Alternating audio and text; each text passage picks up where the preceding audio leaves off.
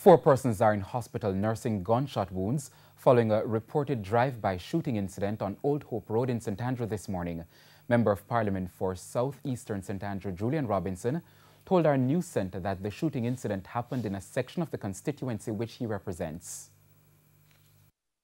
A car drove by and shot people who were at a shop on Old Hope Road, just below 66. There has been an ongoing series of violence in the community, but for the last month or so, we haven't had an incident. So we were surprised at the incident today. It was in broad daylight. It seems to have been fairly indiscriminate in the sense that the person just came out and started to shoot. The injured were later taken to hospital.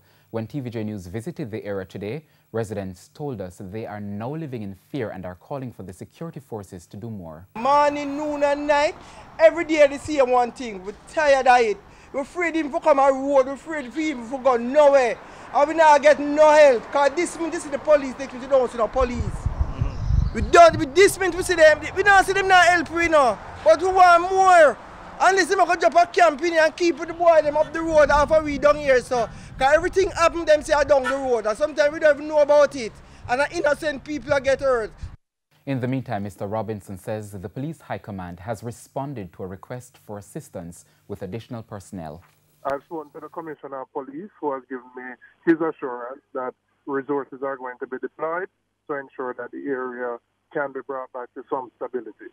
But people are obviously very frightened because it was a random shooting. Anybody could have been at the shop and anybody could have been affected.